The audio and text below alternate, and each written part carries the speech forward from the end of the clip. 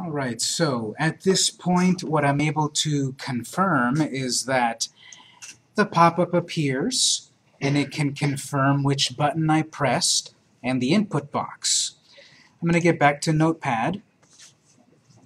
And the whole point of this is to capture the name, which it seems that I'm able to do because the console is displaying that that I am pressing a button and typing a name. I'm going to comment those items. Well, I'll leave them there for the moment. But what I want to do with that data then is actually store it to use it on screen. Now, the way that will work is we're going to use something called local storage, which is a way to save data in the device, basic data. It's kind of like a cookie, and it saves data, and it's right on the device itself, and nothing really special you need to do. So here's what we'll do. After these console outputs, next line, we'll start typing local storage with a capital S dot username. Local storage is the magic. Local storage is what lets you create and retrieve basic data in our app. We can, of course, look up documentation to see how that fully works. But we can create just about any piece of data as a string when we name it right here. We're creating data, we're creating a cookie, so to speak, called username as part of the local storage object built into the device. I use that exact same syntax to save or retrieve data. Space equals results dot input 1. Semicolon, end of the line. So local storage, and make sure that's a capital S on local storage. We're referencing an existing object or creating a new one called username. And we're filling it with what the person typed. I confirm that that works up here on console. So whatever the person typed is going to get saved to the local storage object, the storage in the app. Well, the possibilities here are that the person typed nothing, or the person typed gibberish, or the person pressed canceled, right? The prompt has those various possibilities. So I don't want to display gibberish if the person didn't type anything proper. I want to display what the actual person's name was, if they put a name. So we need to do a conditional statement here to check on a few things. Next line, we'll start with if. And if has the open and the close parentheses. Open and close curly braces. I'll close the curly brace on a separate line.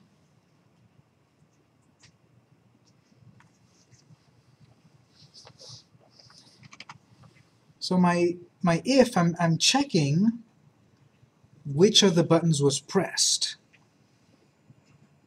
I'm assuming in my case there's either the go or the no. There's the save or the cancel. Button 1, button 2. So I'm going to start off by saying, if the person canceled, don't do anything. If the person did save, do something. That's what the if will do here. So we're going to say results dot button index. We need to check. Remember, it doesn't care what names we gave it. It's either button 1, button 2, button 3. So we have to say equals, equals, equals 2. That's 3 equals. A plain old equals basically puts the thing on the right into the thing on the left. Double equal or triple equal actually checks for equality. Does the thing on the right equal to the thing on the left? Double equal would check. Is the button index currently 2? Is 2 equal to 2. Triple equals also checks for a type, because we can have strings, we can have numbers, we can have arrays, we can have types. So triple equal says check if that's a number 2 and it is a number 2, not a string 2, because that could cause issues. If it's a cancel, then we don't really have to do anything here, but I'll just put some console output for us, the developer, to say user canceled.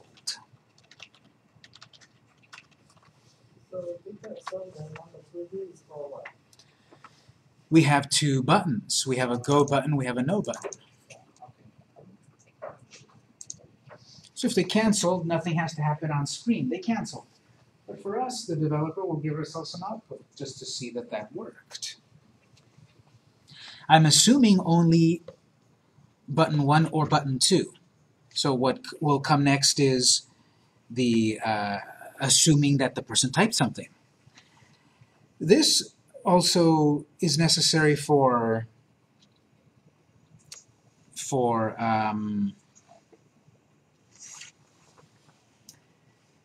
being able to save the data. We need to check one thing: was data actually saved?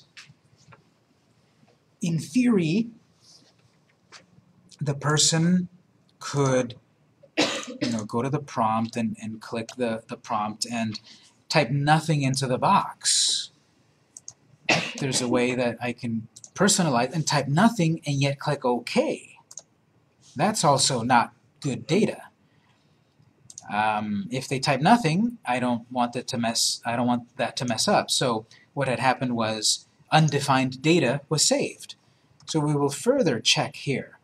Okay, if a person typed cancel, do this. If a person typed OK, but they didn't enter anything, that's a problem too. So we'll now have an else if. We're going to check another possibility that has then an open and closed curly brace.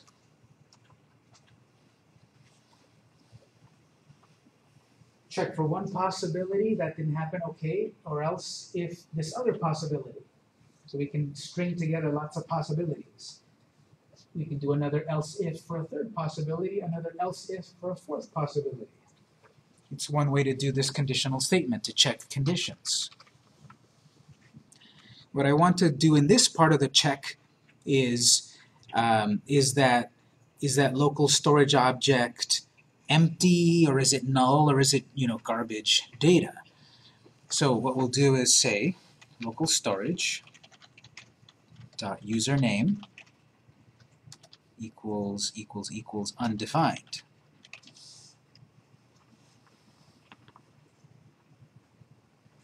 They clicked OK, but they never typed anything. That data could be undefined. So again, check. Is the data in the local storage object that we think we saved up here, is it undefined? If it is, then that's an error, and we'll display an error. What the person can also type, there's other ways that they could accidentally type something wrong. So we'll need to check for more possible undefined elements. The way I'll do this is, let's wrap one more parentheses around this whole local storage thing. So I have the parentheses for if, but wrap one more parentheses around this statement. One more parentheses, because then I'm going to check for another possibility at this moment. Space, and in some languages I can type or. Check for this, or this, or this, or this. In JavaScript we have to type the vertical pipe character twice, which is shift backslash. Not slash, which is where the question mark is, backslash, which is near the enter and the backspace, backslash, shift backslash. That's a pipe character. That means or in JavaScript. Check if my local storage object is undefined, or check if it's the following. So I'm going to put another parenthesis pair. In that parentheses, I'm going to do the same thing. Local storage.username equals null, because the possibility could be null. Local storage.username equals equals equals null in quotes.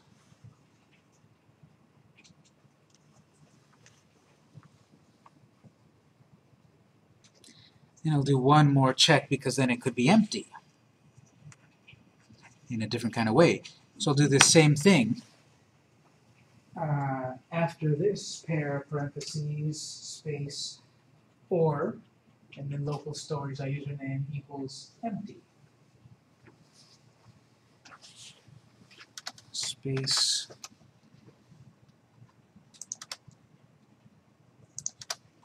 Parentheses. Local storage dot username equals equals equals. Empty is just going to be open quote, end quote. That's empty. Nothing, not the word empty. That's what empty is in Here, an empty string. So we're checking three possibilities, and there could be more, but we're checking three possibilities of bad data being put in here. An empty space, you know, they press space and press enter too fast or something. So here we're checking three things within this extra if, else, if. Yes? That's just the way it is, because in JavaScript it sees undefined as a special kind of object, as a reserved keyword of undefined. And null is kind of different. So our first check is, did they cancel? Our second check is, okay, they didn't cancel, but is what they're putting in undefined? Is it null? Is it empty?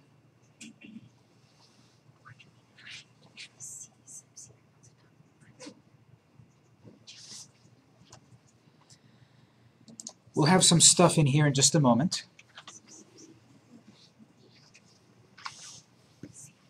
And oftentimes when we have an if-else statement, we have one final terminating one, else. That's if all else fails. Try this, or this, or this, or this. If all of those fail, we have a final else. We're checking for possible things going wrong. So if we didn't find any of those wrong things, or else the final result is it's all good. Display the message. And for the moment, we'll do an alert, and then we'll do it the right way. We will say, in quotes, welcome, comma, space, after the quote plus, results, dot in, or I'm sorry, local storage, dot username. We're not using results input name anymore. We've stored it in the permanent cookie. So if all of these failures did not happen, the opposite of failure is success. So we have a success. Welcome, John.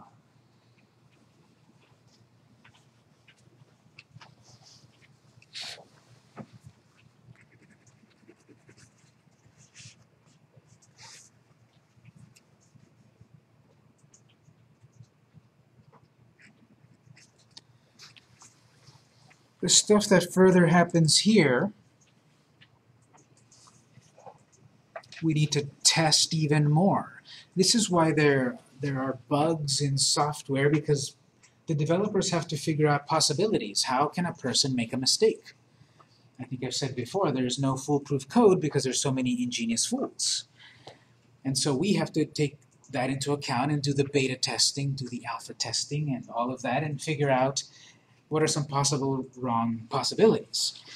So that's what this second else if is about. Let's define here, inside of else if, switch, the switch statement.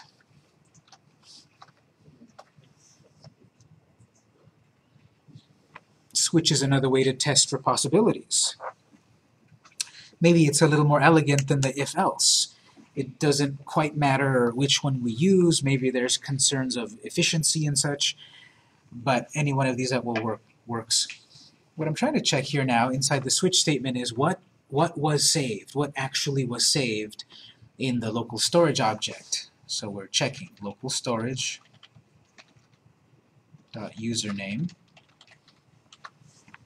Based on what's in that, we have some cases, we have some possibilities. Next line, case, empty, colon. We will alert the user. Please enter a valid name. An empty space is not a valid name. And that breaks.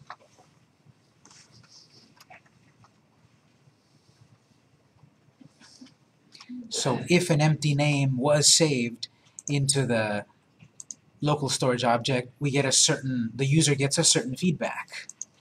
We have another case, another possibility. We have null.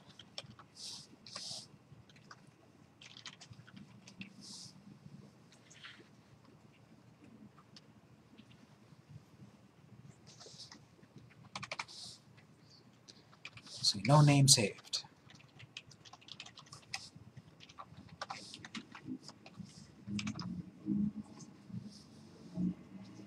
We have the case of undefined.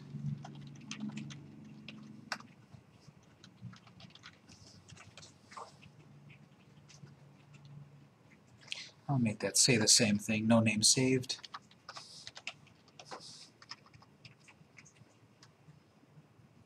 And then we often have, as the last resort here, we have a default. I didn't think about what a possibility could have been, so on this, for the developer, I'll just put into the console the local storage object.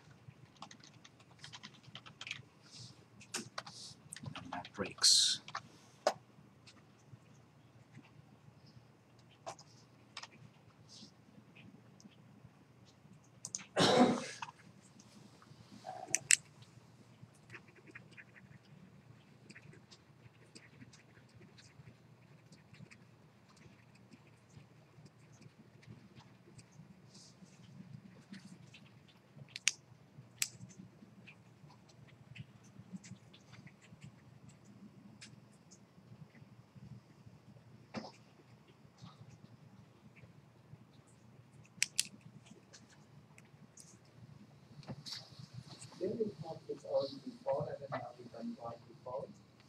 Can you say that again? In JavaScript, does it have its own default and not declare default? But its own default for what? Yeah, I can't answer that. Does JavaScript have its own default? Its own default what? What are we talking about? For example, it did not match those tests and the default is get out or... Oh, good question. Not exactly sure what to say about that. We should set a default. That's why it's there. Yeah, So probably nothing will happen if we don't define a default. We should, so that we can deal with a possibility we didn't think of. Now, all of this is happening, if you remember, all of this is happening within one function, the got_name OK. So we need to return this data back out to the larger scope of the project, because any of this that's happening is only existing basically in the scope of this function, in the world of this function. Whatever happens here, we want to return this data to the whole app, the rest of the app. So we'll have one more return statement before the end of the got_name OK. There's one curly brace which closes the else. And then there's a curly brace that closes the got_name. So above that we'll need a new line. And there what we'll do is return, type return, the local storage object.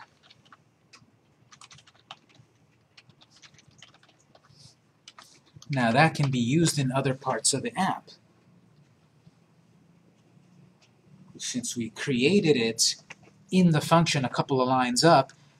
If we hadn't done this, we would only be able to use that saved name in this function. Returning it makes it available for other parts of the program. So I'm going to save this, and I'm going to run this in my browser.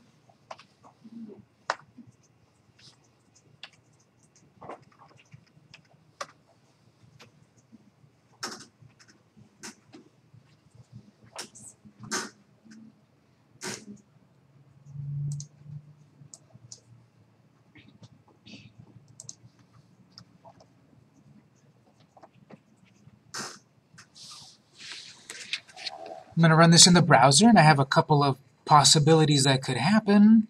I'm going to keep an eye out in my console. I'm going to try to debug this. Let's see, so I'll open up the console.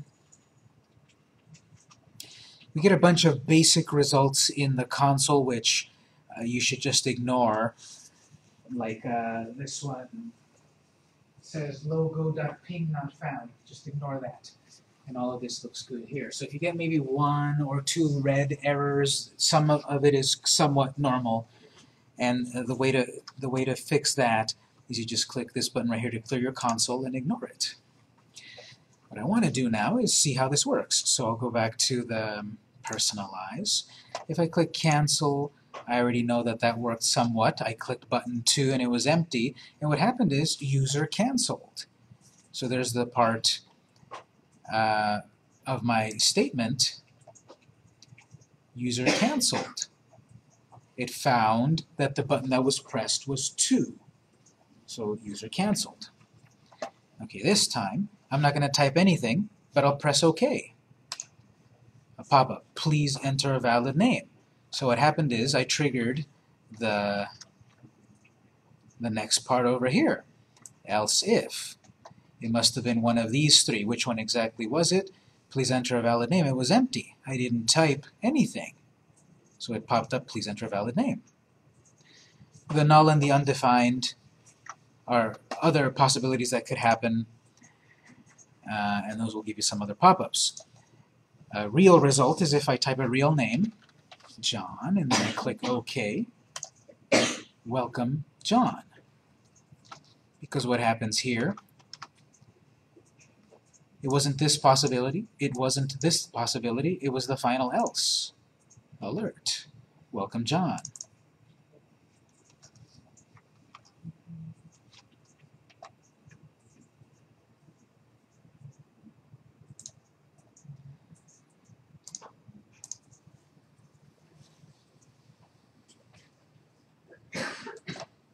So when you click no or go without entering any data, it is asking. If you put no data at all, that's going to be one of the possibilities, empty. So it should say something like enter a valid name. Canceling is just canceling. Even if I enter data but cancel, it's still going to find the user canceled. Yes. I don't think we can force undefined. Maybe if we type undefined. Undefined is supposed to happen. Welcome undefined. See, it didn't understand it was undefined. It wasn't a real undefined, and it thinks my name is undefined. So it can be further edited to catch those errors. But I'm not quite sure how to force an undefined, but we have that possibility.